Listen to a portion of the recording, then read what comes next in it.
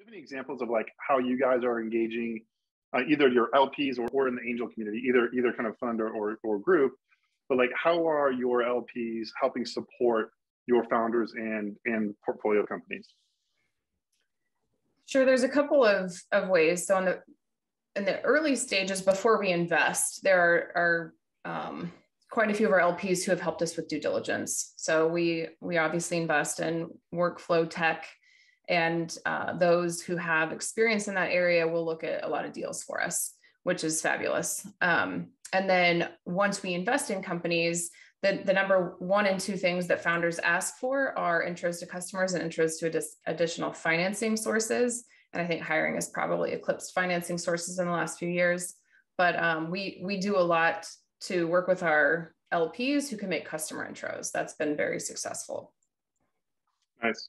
What about, have you got any guidance from your LPs of like, hey, here's what I want to get out of this relationship outside of financial returns? Like, are they doing it for other reasons outside of just financial returns, whether it's jumping in for the first time and backing the future of work? Like, what guidance have you gotten from like expectations of what LPs want out of the relationship? I think it really varies depending on what the particular LP is looking for. And limited partners can be high net worth individuals, family offices, corporates, fund of funds, other institutions like pensions and endowments and foundations. So it really is quite a range of the types of organizations and people who are investing in funds. And from my experience, I think those who invest or want to invest in our firm, they have to like our team and trust our team. They have to like our vision and our portfolio construction strategy. They have to really believe in our ability to get those outsized returns. And so at the end of the day, the financial piece is number one. But I have come to believe that trust is foundational in terms of LPs making decisions about who to invest in or what to invest in. And then also, do they like us? Are we a team that they want to spend their time with, and that they want to be getting updates from us, and they want to provide assistance to us and to our portfolio companies? So the relational aspect of the relationship aspect of venture is extremely important, not just for attracting internal hires and co-investors and founders, but also for limited partners. Yeah, that's awesome. In a quick plug, if you check out our template library on our website, the URL is here in the bottom right. We'll make sure to link to it. But we have some awesome templates that any GPs you can check out. We have what Brian Hoover uses at the Weekend Fund for his LP template. We have a couple other popular ones, either for internal sharing with your team or more of a concise quarterly LP update. So make sure to check those out. And I want to jump into the tear sheet that we mentioned. So I think Vitalize does maybe the best, if not one of the best jobs of using at least our tear sheet product, but we kind of modeled this after what they were doing before Visible, of sharing information every single quarter about each of the portfolio companies. And maybe just to kind of break down and tear down this tear sheet, I would love just to kind of go through this with you, Gale, and just kind of understand maybe why you're sharing something and the benefit that you're getting from that. So maybe let's start in the top left. I know this sounds obvious, but you're sharing description, why Vitalize invested, and the company's website. Does that description, like, we can talk about that, does that description change over like every quarter or year, or is it more or less static? We do update those a couple times a year because we're investing at seed stage, and this should always be refined. I mean, we're always refining our tagline at Vitalize, and I think most good companies do. So we do update that.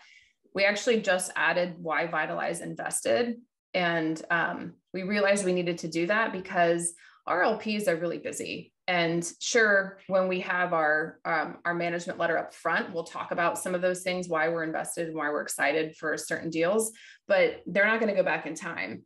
So we created the company details section so that they can always see what the company is and they don't have to remember it. they know why we invested, and they know how to find more information through the website. So that section is static and will stay there, except for, you know, those periodic updates to the description as needed.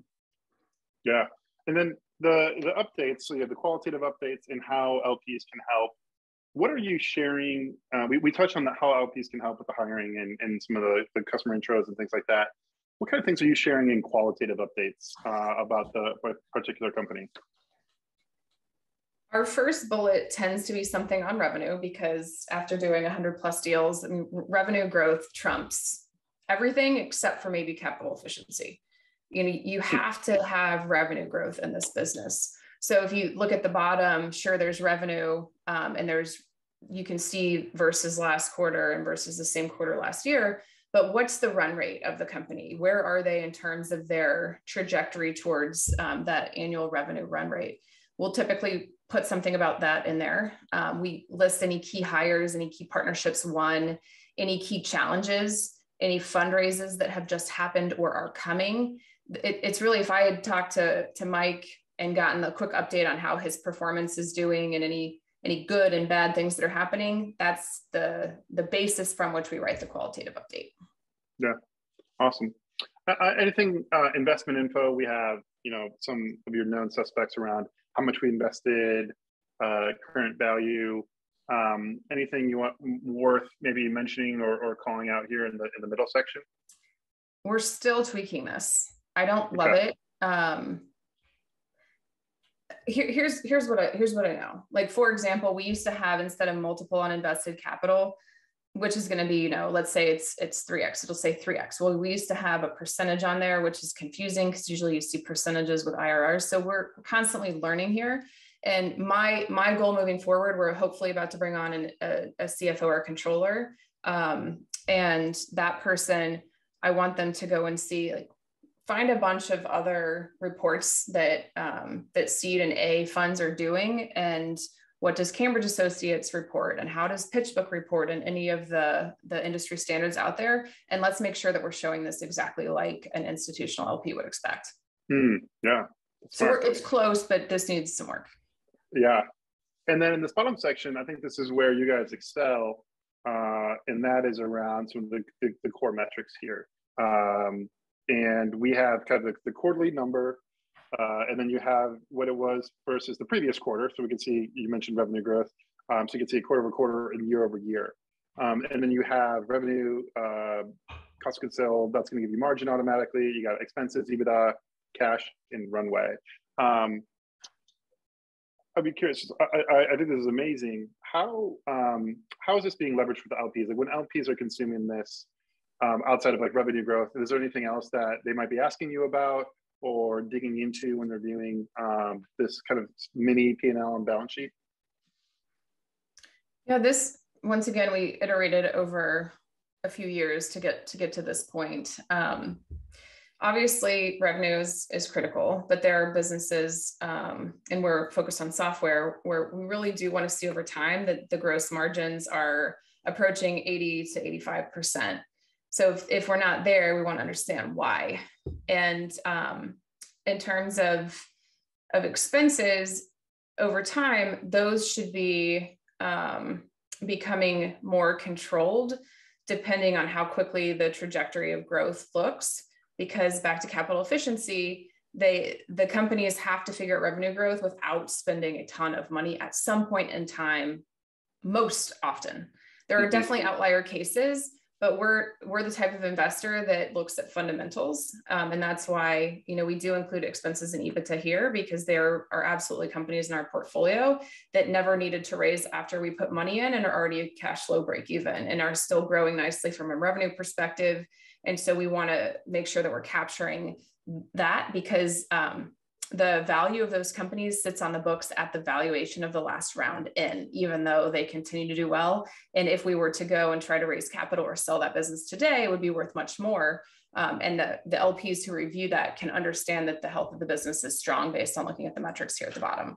And then the most important thing is obviously cash balance and months of runway. And this is really critical for any founders out here or investors.